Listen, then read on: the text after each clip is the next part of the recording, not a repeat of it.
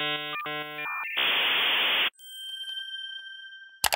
right, we're reporting live from PennApps. We're going to talk to Team Magic Board right now about some really cool stuff. So first off, who are you and what school are you from? I'm Jason Marmon. I'm a senior at Byron Hills High School in Westchester. I'm Rohit Varanasi. I go to South High School in New Jersey. I'm a junior. I'm Greg Carlin. I'm also a senior at Byron Hills. I'm Nico Lazarus and I go to school at UT. I'm a senior. I get to work with high schoolers for a weekend. That's awesome. Yeah. Well, we just came back from the high school hacker meetup. There were like, what, 50 kids in that room with us? Yeah. It's pretty incredible. It's actually the 1-year anniversary of the high school hacker meetup getting together at it's the 6-month anniversary of the high school hacker meetup getting together at PennApps, which is pretty crazy. Cool. So why don't you guys tell us a little bit about what you're working on?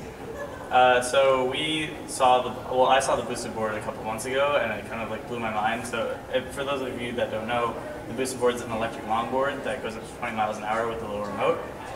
So I was thinking, I also heard about the Myo at that time, which lets you control things with gestures. So I was thinking, can we combine the two? And then we kind of just like talked about some other ideas, and then we found Nico, who has some connections to the people at Boosted, and they managed to hook us up, which was really awesome of them. That's why we're wearing their tees. And so we spent the last, 24 hours, something like that, putting this together.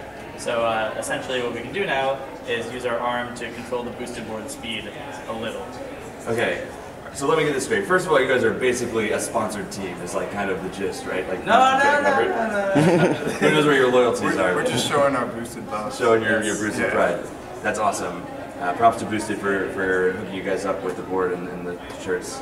Okay, so let me get this straight. So you've got a Myo armband on your arm right now. Yes. There's a remote control that goes to the Boosted board, and normally you can use that remote to control the speed and like the direction of the board is going. Yeah. Okay, and so now you've got that hooked up to what kind of gear do you have here? We have a Tesla.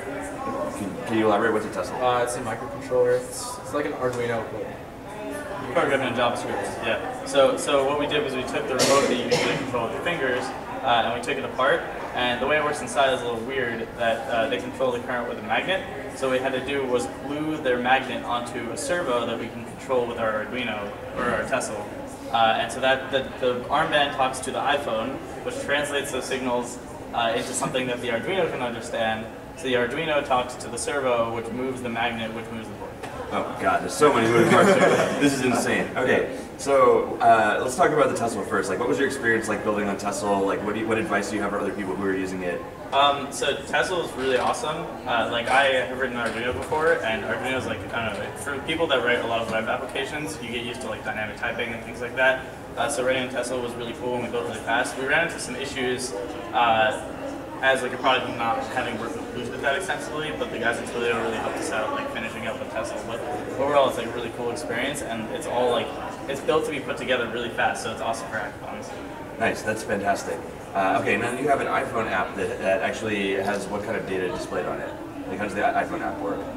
You want to talk about Well, right now it's just the acceleration, it's just the pitch of the Myo, but later we'll probably have more data that we can throw in there. Yeah, that's awesome. So, do you have plans to like mount this rig onto the board somehow? Like, how are you guys going to handle that? yeah, we're actually catting out a case for it and then 3D printing it and then putting everything in and then going to mount it on its own. That's awesome. This is an incredible hack, guys. So now, I've seen some of your faces at other hackathons. Like, what other events have you guys been to?